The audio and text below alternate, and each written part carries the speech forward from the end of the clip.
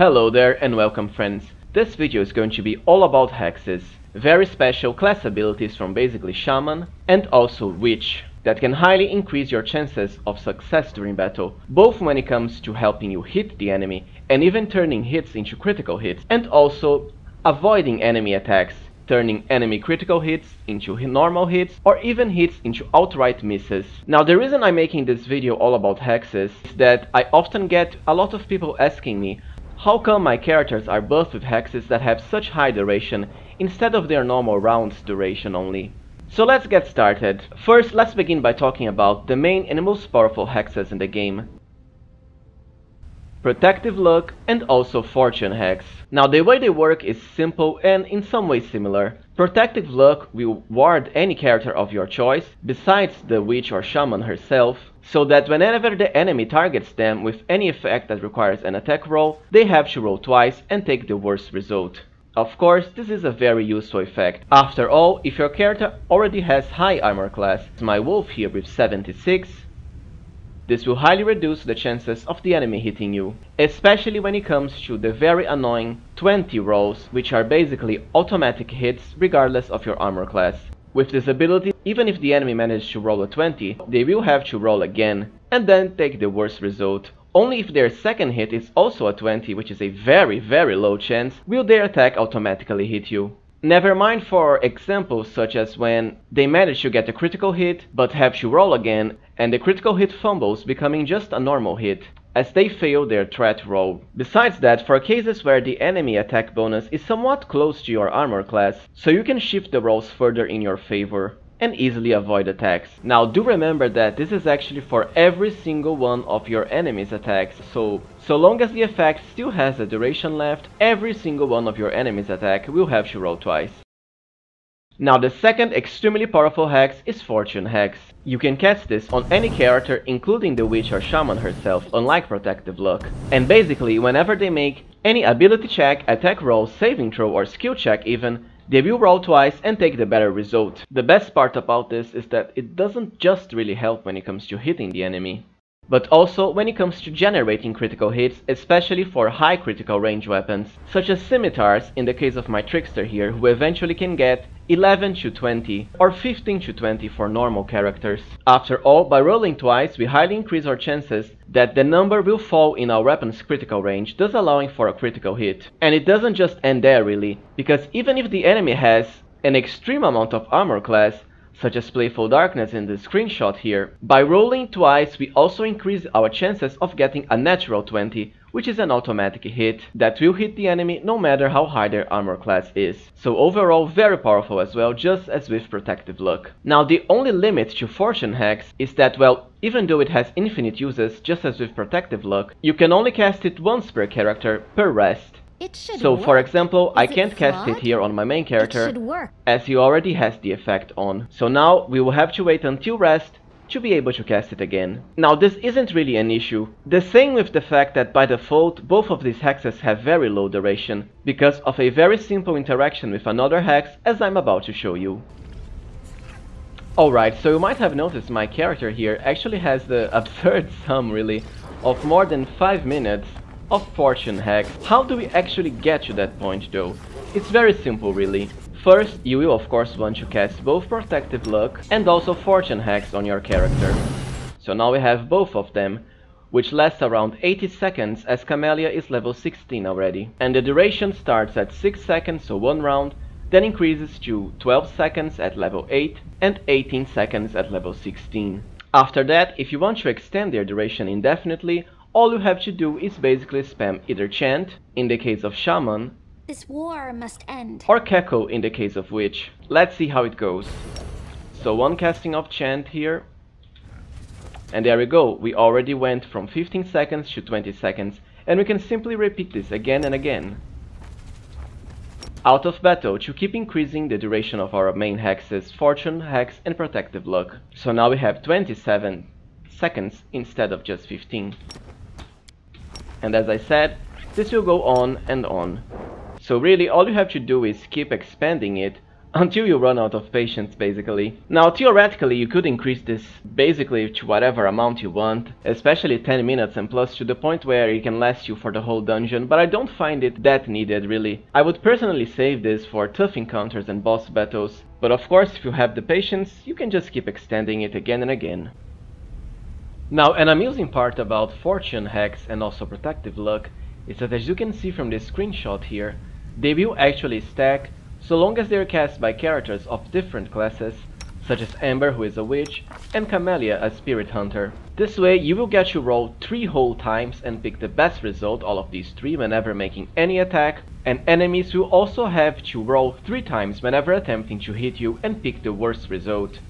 Talk about being overpowered, right? Now, personally, I think this is probably an oversight on the developer's part, so it might change on future patches and such, but I could of course be wrong and this is intended. After all, Protective Luck, for example, has a different icon based on the Shaman version and then the Witch version. But as it stands, even just a single casting of Protective Luck and also Fortune Hex, when extended with either Cackle or Chant, is certainly enough to highly increase your chances of either defeating the foe through attack rolls, increasing your critical hit chance, and of course reducing your chances of being hit. Also, it is very important to note that hexes are not spell effects, meaning the enemies cannot dispel hexes from you, which is perfect for boss casters, or even the infamous battle with a certain demon lord that automatically dispels all your buffs before battle even starts.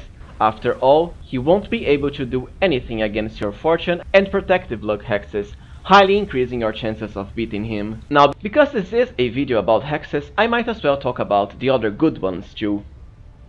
You probably already know Evil Eye from my Camellia and Amber build videos. Evil Eye is a crazy powerful hex. At early levels, it's going to inflict the enemy with a -2 penalty to basically either armor class, attack rolls, or also saving throws. Armor class and saving throws certainly being the best options. Now, as soon as level 8, this penalty will actually double to a -4, which is very big. And the best part is, a saving throw will only reduce it to a single round, so the enemy will still be hit with the full effect, the only difference being the lower duration. However, just like you can extend Fortune and Protective Luck with Cackle or Chant, you can also do this for Evil Eye. The difference is that in this case, because this will be cast at your enemy, you have to do it during battle. But even then, both Chant and Cackle only cost a move action, so you can just cast them once, use a move action to extend the duration forever, and keep attacking or casting spells with your normal standard action. Now, the other hexes, at least the offensive ones, are a bit more situational. If you've used Amber during the early game, then you know she starts with the Slumber Hex, which can actually be quite useful. It will attempt to put an enemy to sleep, but it does have a will saving throw, and if the enemy succeeds, they won't be affected by it, and also cannot be affected by the hex again for 1 full day. So basically, it's once per enemy. It's certainly very useful during the early game, where enemies tend to have low will saving throws, and also has a very interesting synergy with the coup de grace ability that all your characters start out with. Sleeping enemies will wake up whenever they take any damage. However, they are also prime targets for coup de grace, which will attempt to either hit them for a massive amount of damage with a critical hit, or outright instantly kill them if they fail a fortitude saving throw, so be sure to hit sleeping enemies early on with the coup de grace ability, as to maximize this hex's potential. Besides that, we also have Vulnerability Curse, another hex that Amber starts out with. It's a bit misleading because it says it makes enemies vulnerable to energy, which means they should take 50% more damage. However, in reality, what this hex does is remove any damage resistance or immunity the enemy might have to energy damage. For example, Brimorak demons are immune to fire, or most of the demons are resistant to fire damage. By having Amber cast this on an enemy, they will lose that damage resistance or immunity, thus allowing you to hit them for full damage whenever using, for example, fire spells, such as Hellfire Ray or the Fire Kineticist Blast, as I have shown you in my Kineticist class guide. Just like Evil Eye, a saving throw will reduce this to just a single round, so it can still be very useful. After all, no matter how high the enemy's saving throws are, they will at the very least be affected by this hex for a single round. Now, in the case of Camellia, we actually have further ways of reducing enemy armor class with hexes, such as with Hampering Hex. This is a special hex that can only be gained by having the Battle Spirit, and this is actually the spirit choice that Camellia starts out with. It basically inflicts a -2 penalty to enemy armor class that will increase to -4 at level 8. The same as Evil Eye, and just like Evil Eye, even if the enemy passes the saving throw, they will still be hit by the effect for 1 round, which is more than enough to properly defeat most of the enemies really, even on unfair, when you are properly prepared. Now the only sad thing about this hack is that you can't extend the 1 round level duration on a successful save through chant, but even then it can still be useful. Now CAVALIER can also gain access to the very powerful Metal Curse Hex, which is probably the hex with the strongest armor class debuff that we have so far in the game. Now you can only get this by having the Earth Spirit, so basically you will have to get CAVALIER 2nd Spirit and then Earth as a mythic ability, and then getting this hex at level up. With it, you will debuff the enemy with a -2 penalty to armor class that increases to -4 at level 8, and then a massive -6 at level 16. The best part is that it does not have a save at all, and will always last for 1 to 3 rounds, so certainly a good enough duration to properly debuff and defeat any enemy in the game. This actually makes CAVALIER way better than Ember when it comes to debuffing the enemy's armor class. So if you actually wanted to debuff your enemy's armor class to the max, just with CAVALIER, you could get a -4 from Evil Eye, another -4 from Hampering Hex, and then a crazy powerful -6 from Metal Curse, for an absurd -14 to enemy armor class. Talk about crazy, right? And speaking about CAVALIER, because she is a battle shaman, she also has access to another of the best hexes in the game, Battle Master. By default and until level 8, this will only give you an extra attack of opportunity, which even stacks with combat reflexes feat. Now the best part about this hex is that it actually has 3 effects, and the second one comes at level 8, which gives you weapon specialization in any weapon of your choice, and then at level 16, the greater weapon focus feat in the same weapon. So overall very powerful. After all, it's basically 2 extra feats, and both of them are actually fighter specific feats that a shaman would not be able to get otherwise. Now another decent hex, in this case for characters that want to tank, is Ice Plant, as it can give you a +2 natural armor bonus to armor class. What's special about this is that this is a stacking bonus, so just like your Alchemist Mutagen, it will stack with Bark Skin or Amulets of natural armor.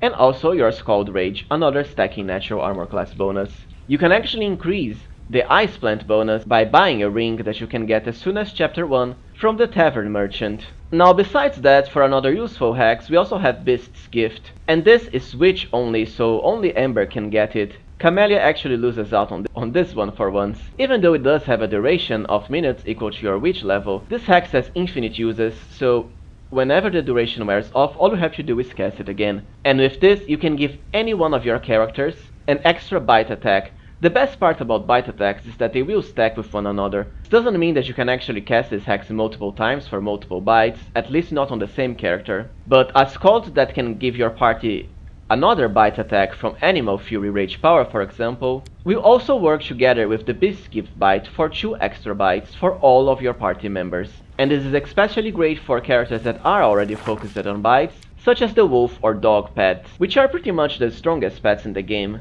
After all, their extra bite attacks will already hit for a massive amount of damage, something like 40 to 50, and will further increase their numbers of attacks per round. Never mind the fact they also get a free trip attempt on a bite for easily knocking down your enemies.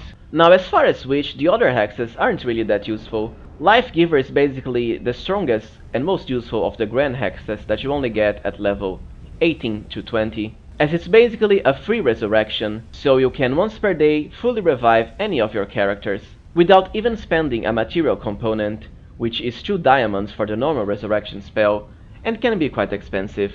With this, we just get it for free. Besides that, I imagine you can also benefit from the regenerative Sinew hex that can, at the very least, regenerate hit points to one of your characters, but most importantly, heal up to 4 points of ability score damage from 2 ability scores, and this is also once per day and once per character.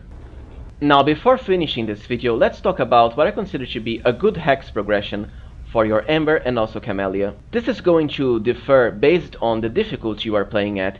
If you are playing on, let's say, hard and unfair, then I strongly suggest you get Protective Luck as early as possible. After all, this has infinite uses and you can cast it on the same character any number of times, even in the same rest cycle. And of course, it's going to highly help you avoid enemy hits, especially during the early game, where enemies have a lot of attack bonus and you don't really have that high armor class yet. So to increase the power of your protective luck, for your next hex, be sure to pick either Chant or Cackle if you're using Ember or a Witch of your choice.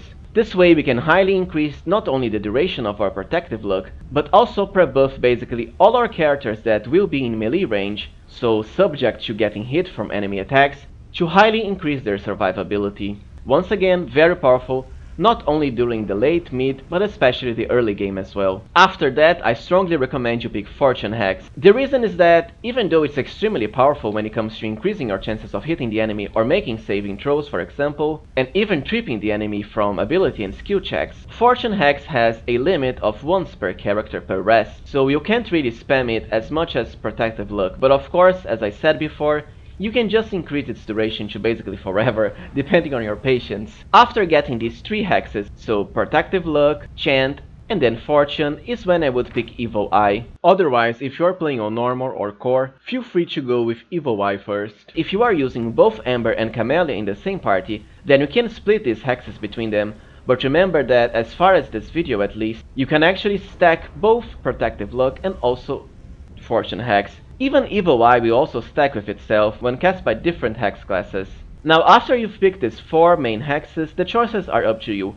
For CAVALIER, I would certainly go with Battle Master for example, and also Ice Plant if you plan on tanking with her or just to increase her survivability. Meanwhile for Ember, be sure to go with Beast's Gift. And after that, the choices are up to you. For me, Regenerative Sunu, and then Life Giver. Well, so this was it for my hexes guide everyone. I hope I've managed to show you how very powerful and very useful hexes can be as a whole, especially Protective Luck and Fortune Hex of course. These hexes are even better when you are playing on hard and especially unfair, as ways to shift the rolls into your favor despite the bonuses the enemies get with a difficulty increase, such as higher attack bonus and also higher armor class. As usual, please support the channel by liking the video and subscribing if you can. If you think I missed a certain hex, also be sure to comment down below. Thank you for watching and see you next time, friends.